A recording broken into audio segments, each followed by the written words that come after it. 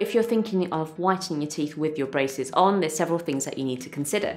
So there's several types of braces that you can have. You can have fixed braces, which are metal or clear with wires in them, or you can have clear braces, which are like different aligners that you wear over a series. So certainly with fixed braces, which are either stuck on the outside of your teeth or on the inside of your teeth, I wouldn't say there's a way that you could whiten your teeth at all whilst you're in treatment.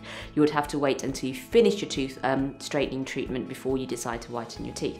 When you're wearing clear aligner systems, you may be tempted to whiten your teeth whilst you're still progressing with your tooth straightening, but I would probably recommend to, again, wait until the end. The reason for this is that towards the beginning or once you're in treatment, you might notice that your teeth are overlapping or they're not in their final tooth positions. So certainly when you're whitening your teeth and you've not yet finished the treatment, you may notice that at the end of treatment, there are some areas that the bleach hasn't actually managed to contact the tooth, because that tooth was not in its final position yet. So I would definitely recommend to whiten your teeth once you have finished your tooth straightening procedure.